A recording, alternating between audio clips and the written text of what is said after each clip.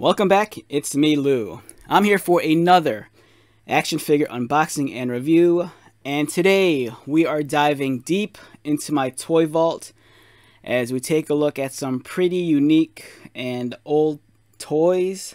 Alright, so to start off, I'm a big anime fan, or at least I was growing up. I don't really keep up to date with like modern anime, but during the 80s and 90s and early 2000s, I was pretty deep into anime, and one of the properties that I was really fond of was Robotech. And for those of you who are familiar with Robotech, Robotech was actually 3 different animes rolled up into one. There was originally Macross, the Southern Cross, and then there was the New Generation. So what we're going to take a look at here today are a couple of toys from the first generation of Robotech, which is Macross. And more specifically, we're going to take a look at the Robotech Zentraedi Tactical Battlepod. And we have 2 different versions we're going to take a look at today. First, on the left, this is the Toonami Tactical Battlepod, but this one's a little bit different. This is the one with the missile pods mounted on the top. And then on the right, in this giant box, we have the... Alright, so this will not fit under my camera, so I'm going to have to turn the box sideways, so just bear with me.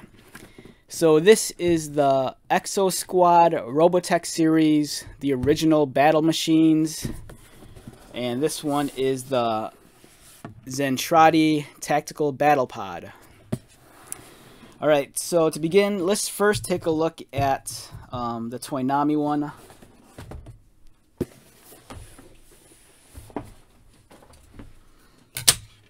Alright, so we have the Toonami Zentraedi Battlepod. This originally belonged to my brother. He used to keep it at his workstation, and for whatever reason, I don't know, I came into possession of it. So I keep this with my kind of like collection of Robotech toys. And so if you remember Robotech, the Macross saga, the major villains initially in the series were the Zentraedi. And they piloted these 2-legged walkers. It's very similar to the AT-ST from Star Wars, and I'm almost tempted to say these might have came before the AT-ST. I might be wrong on that though. So anyhow, the aliens known as the Zentraedi or the Zentran, depending on if you're into the original Japanese or versus the American series. This was kind of like their giant mech foot soldiers. They were bipedal. They had kind of like the chicken walker legs, and then the pilot, so the Zentraedi pilots, they were about, I think, like 50 feet tall. So they kind of had to like curl themselves up into like almost like a crouching position or a ball to fit inside of here. And then the pilot would sit inside, scrunched up inside of this like kind of like bulb area. And then the battle pod had 2 forward blasters in the front. Let's get this into focus. They had 2 forward blasters. This front part was actually the hatch that would open, and then the pilot would be seated inside. And then they'd have 2 larger blasters on top, as you see here. Right here, that's the Zentran logo. And so the standard Zentraedi Battlepod did not have the missile pods on the top. It was just strictly this. So it had the 2 forward guns and the cannons on top. The heavily armed battle pods, which this one is, had the missile pods on top. So this is a Toonami product. It's copyright 1984, and so it's copyright 1984 and 2010 HG USA. HG stands for Harmony Gold USA, and that's the American company who owns the rights to Robotech. In 1984 is when Robotech debuted in the States. But I think in Japan, I want to say it was owned by Big West. I think that was the name of the company. Alright, so let's take a look at this. Toonami, they dabbled in Robotech merchandise. I think they still do, but back in the day, early 2000s, they produced like masterpiece editions of the Valkyrie fighters, the Alpha fighters, the Beta fighters, and I think to this day, I think they actually produce maybe like smaller mechs and some action figures. I was never really into the Toynami stuff because for me, I grew up in the 80s, so I was, you know, my first taste of actual like real, or at least the closest thing to real Robotech merchandise or Macross merchandise was the Transformers toy Jetfire. And Jetfire was pretty much pulled from Macross. He was a Valkyrie fighter. So the Toynami stuff, it was cool, but for whatever reason, I never got into it. Just because it wasn't, like, at least at the time, in my opinion, I kind of felt like they weren't like 100% authentic Macross products. I don't know. I'm looking back at it now. I feel really stupid because I should have jumped on the chance to buy these when these were out, because some of these go for like a lot of money now. So here's a front view of the Battlepod up close. Over here is kind of like the optical. This is like where the Zentraedi pilot could like view things. It's almost like similar to like the Confederate droids in Star Wars in the prequels. You know how they all have like that red eye in the front.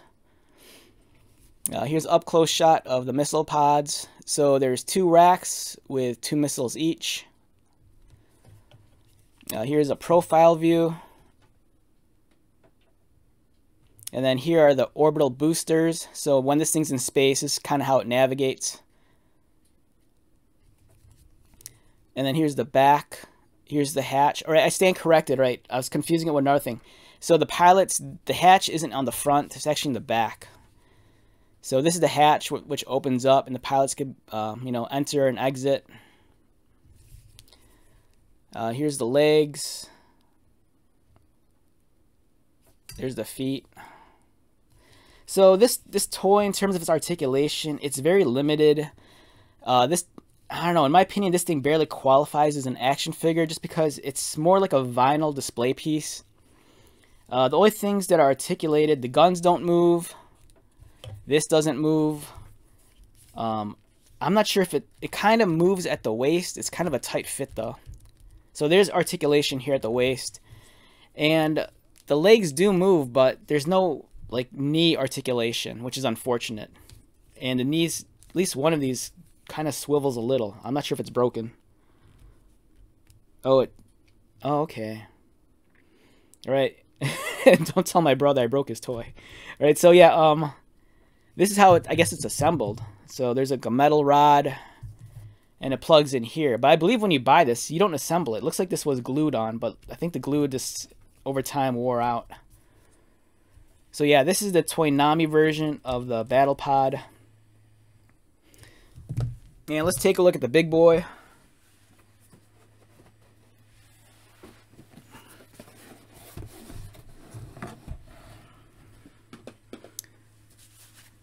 Alright, so this is the hypocrisy in my thinking. So when I was older, for some reason I thought the Toynami toy wasn't like an authentic Macross product, but at the same time, this Exosquad Robotech toy produced by Playmates, originally made by Matchbox. For some odd reason, I kind of considered this an authentic toy, even though this never saw the light of day in Japan. You know, this was designed and made in the US. So, let's take a look at this thing. Alright, so this is the Exosquad Robotech series original battle machines. This is the Zentraedi Tactical Battlepod. Battlepod class E-frame features dual-mounted particle beam cannons, top-mounted laser guns, 360 autocannons, and multi-positionable combat legs. Alright, so for this toy, the hatch is in the front, which I believe is not the case in the cartoon. So this was odd. So Exosquad was a completely unique toy property in the United States. It was big in like the mid to like late 90s, and at some point Playmates acquired the Robotech toys, which this was originally made by Matchbox during the 80s. So it's kind of weird that Playmates revitalized a short-lived toy line that was originally produced by Hot Wheels, or produced by Matchbox.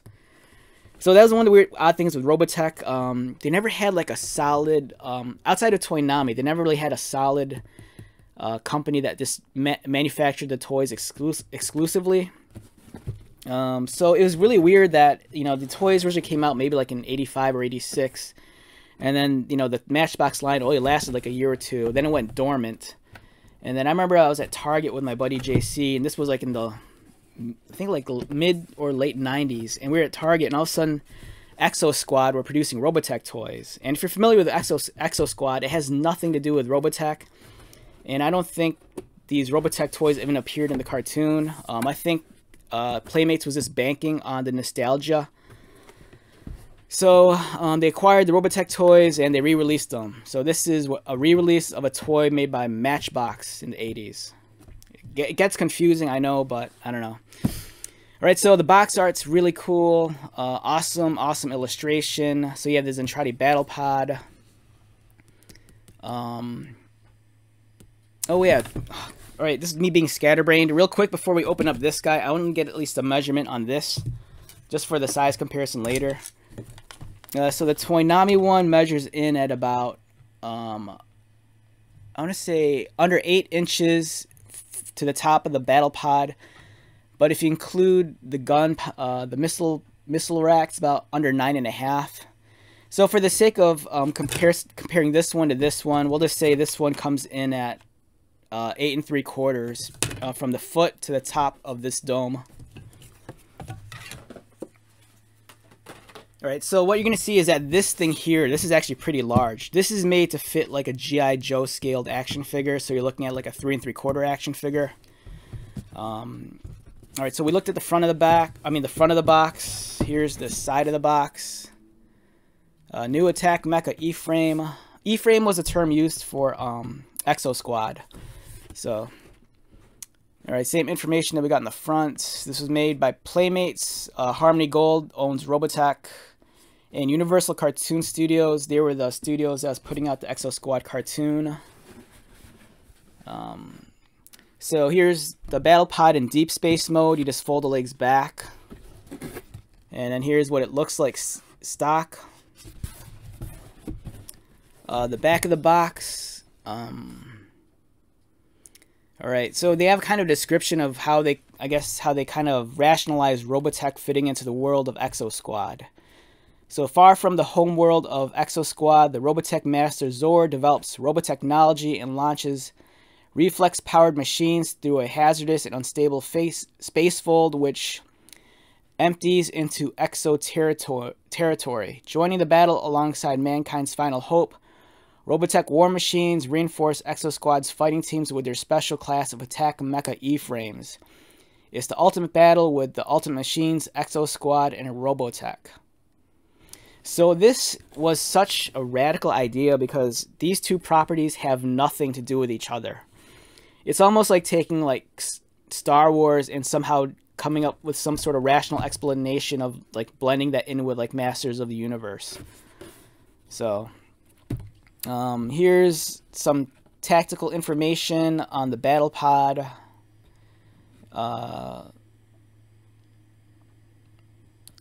So I don't know. You can read this later. I don't want. If I'd read it all, I'd probably end up losing my voice. Here's a description of the toy and all the different features. You know, the guns, the cannons, the legs. This is not going to fit under my camera. Here's how you put the pilot inside. And then here's some of the other toys. And if you're familiar with Robotech, you'll recognize a lot of these mechs. Alright, so let's... And there's actually even a Exosquad video game on the Genesis and SNES. Alright, so let's take this toy out, finally. This box is gigantic. Hopefully I'll be able to fit most of the toy under my camera. Like I said, this is a pretty large vehicle. Alright, I haven't unboxed this in probably over 10 years. This was something I acquired on eBay like way back in the day. So I don't remember what condition this toy is in, so let me take it out off camera. This is gonna be a pain in the butt.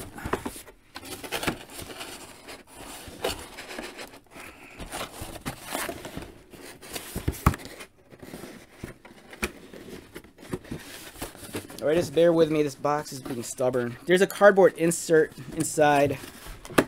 And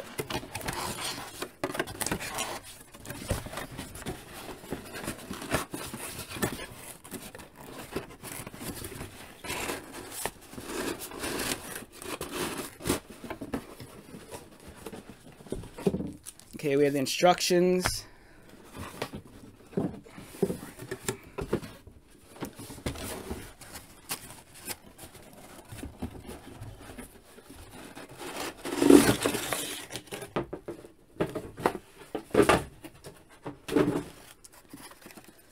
Alright, so, I don't know if I haven't actually unboxed this back in the day when I bought this. I might have just been collecting it for the sake of collecting it. So here's the sticker pack, which is unused. Maybe this wasn't a good idea, because if this thing's like completely mint, I should have just left it alone.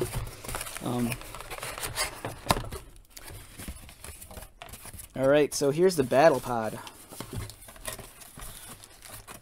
Okay, so I'm gonna exercise some caution here about taking this out, because it looks like this thing's never been removed before.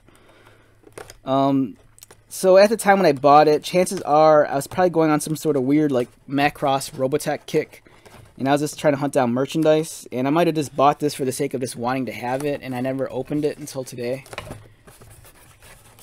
So this might not be a full review. If anything, this might be strictly on an unboxing. I'm hoping all the accessories are here. I don't know if they are.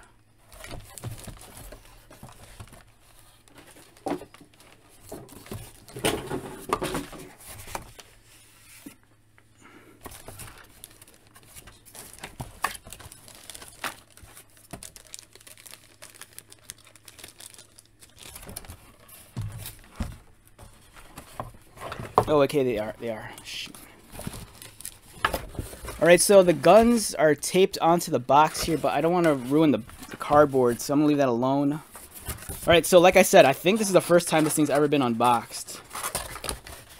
So, I don't know, looking back, I should probably just left this alone. Okay, so here's the Zentraedi Battlepod. So, what year is this?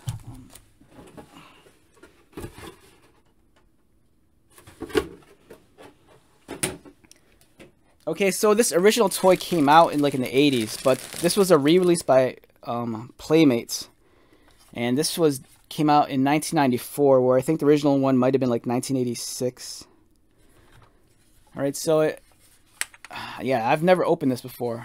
It's kind of interesting. There's like the paint application looks like it might have been upgraded from the original one, because there's a slight dusting here to kind of give it some wear and tear. It's almost like a poor man's weathering effect. And let's open this up. All right, so I'm not going to mount the top cannons. Oh, this is cool. So the boosters on this actually rotate, which is neat.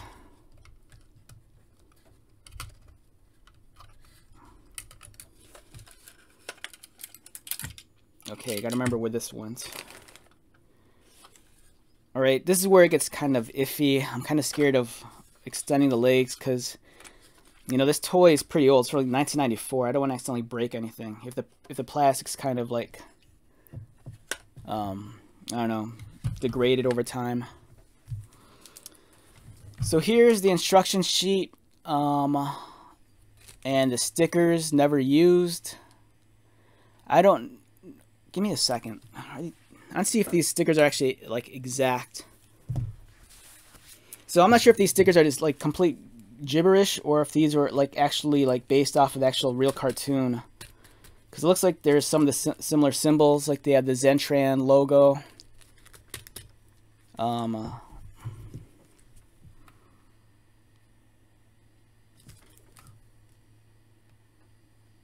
leg markings, they're kind of similar. They have that upside down A on the leg, but the gibberish underneath doesn't match. So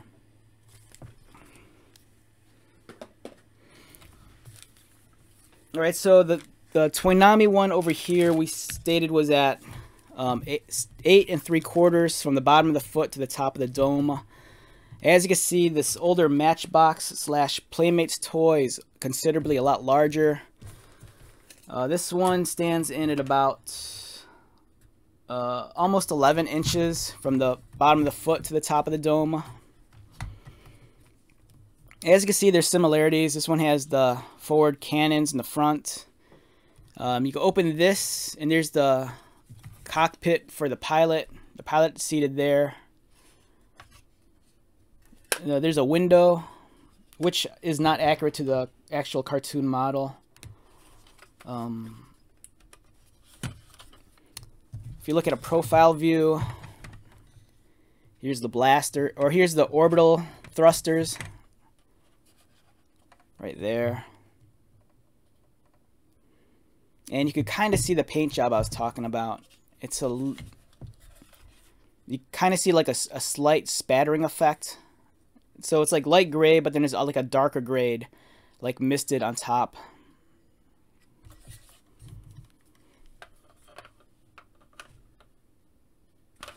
And then here's the back. Here are the handles to like open up the rear hatch, but this is non-functioning on the toy at least. As you can see, there's more detail sculpted on the Toonami one. This is a little bit more cartoon accurate.